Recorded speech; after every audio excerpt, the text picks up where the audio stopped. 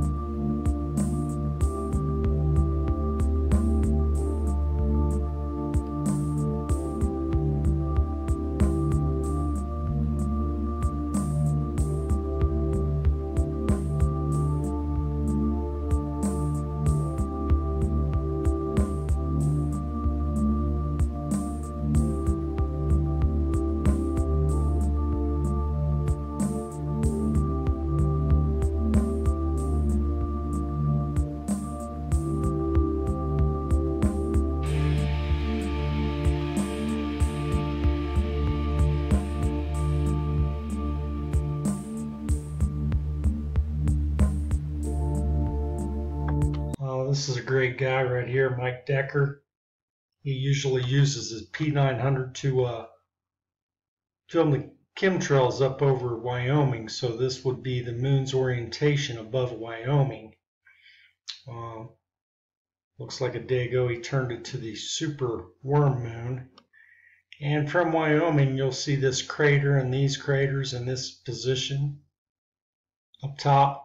If you're in the southern hemisphere, which really means, let's not get it twisted, if you pasted this on the ceiling and walked from one end of the room to the other, it would appear to be upside down, okay? It's not really because you're going on the upside down of a ball. It's just your perspective. But the reason I'm bringing this up, I think last week I had a comment from a Ball Earth believer that stated he had a telescope image of the moon, and this was a rebuttal to my argument that during the eclipse you would see Baily's beads, which is supposed to be the light trickling away off of the mountain ranges on the moon. I mean, up here at the 1 o'clock position, I guess you could claim mountain range. It's not really smooth on these limbs or sides of the moon, but it's perfectly smooth over here. So when you see Baily's beads coming over here on the eclipse in 2024, because of your orientation, if you were to film it, and not just here on this rugged surface, that should be a clue to you.